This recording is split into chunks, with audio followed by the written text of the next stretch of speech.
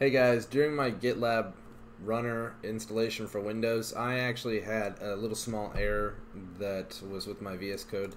I was having a problem saying open in terminal. Normally I like this as an integrated thing and it just pops up down here, but you can see right here that it just launches like this. I don't want this behavior, I want it right here.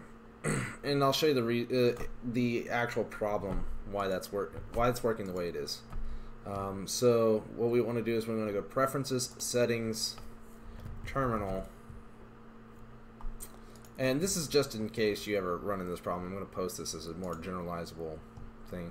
So I'm going to edit these in the settings.json because this is saying terminal integrated.shell.windows. So when I had first set this up, I said, hey, look at the git-bash exe, right? But that's not how that works. You do not want that there.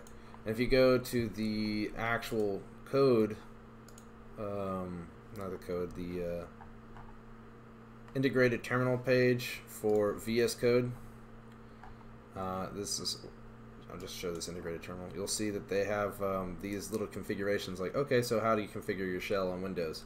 Well, here's for the command prompt, here's for PowerShell, which I think is by default.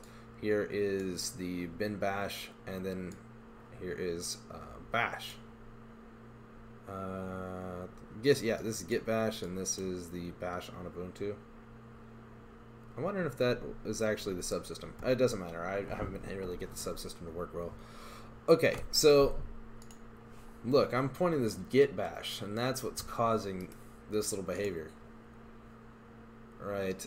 So I think the reason is that this one probably doesn't go to the std out first, which I'm not entirely sure if that's true. I just saw that on a forum.